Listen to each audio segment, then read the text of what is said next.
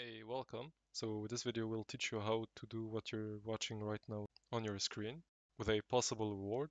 Watch till the end to discover it. Hmm, 8 months ago. 4 months ago. Well, anyway, nature can be very complicated, but knowledge-seeking creatures you are. We always tried our best to model certain natural events with mathematical equations. These equations are often partial differential equations, and solving them helps us understanding our world better. Doing it analytically is almost always very complicated, but luckily there is a way to do it numerically. So this video will be split into two videos. The first one talking about how we can solve PDEs, for instance the heat equation, numerically, and the second part will be a coding tutorial on how to do it with Python. So this video is the second part of the two video series I did. So let's get started. We will first start by importing the two libraries NumPy and then matplotlib, since we will just update a certain vector and then visualize it with a color map. Well, now to define our rod. In theory, we have a continuous rod, but to actually solve it numerically, we have to display a discrete one. This rod will be made up of different nodes, where each node is a point where we will measure the temperature. Now the rod in itself is characterized with its length and a heat diffusivity. So let's actually define our rod with a, let's say 50 millimeter in length and a certain heat diffusivity. Now to represent a numerical scheme, we have to represent two discrete elements, a spatial one and a temporal one. So the spatial one, dx, represents the distance between two consecutive nodes, whereas dt represents the time interval of each simulation.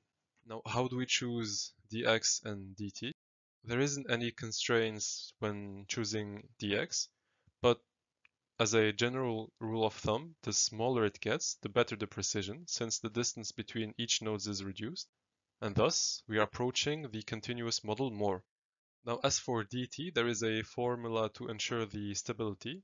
This is derived from the stability analysis of the finite difference scheme. If you don't respect this condition, your system might diverge pretty quickly. As you can see here, this is an example later on in the video, so you have to choose it very carefully. Now we can define both our dx and dt, as we just said, giving the length over the number of nodes, and defining dt with the stability scheme we just saw. But we also need to initialize our rod, and to do so, there is actually two steps. The first step is actually to define the temperature at the boundaries of our rod, so at the beginning and the end. This means in a certain way that the temperature must be known at any time. And the other thing, to initialize our rod to a certain temperature, to in a way know with what we are starting with. So the distribution before starting the simulation must be known. Now we can easily do that with NumPy, defining a initial vector with np.zeros, having a value of 20 degrees, and we can also define the first and last element having a value of 100 degrees. Now to do the simulation, what we will do is set a initial counter to 0. We will be using a while loop on this counter, increasing it in every iteration until we reach our time of simulation. Since we will loop on every node of our rod, we need to make a separate copy of our distribution, which will be called W, and then we will iterate through every node to then compute on each node the differential scheme. Now we have to update our counter after each iteration, adding a dt to it. And we can also optionally add a print statement so we can know at which iteration we are in. So the script seems to work, as we can see. Our average temperature is about 44 initially, up to 90 at the end. But now let's actually see how we can visualize our simulation with matplotlib. So the first thing we will be doing is creating a figure with an axis using the subplots. Now we have to bind to our axis a color mesh. So that's what we are doing right here. And then this function takes as input a 2D vector, but since we are dealing with a 1D rod, we will be putting u between two brackets, choosing a color map, cm.jet, and then defining our upper and lower limit with vmin and vmax. Next, we have to bind to our axis a color bar. We come all the way down and then show our plot.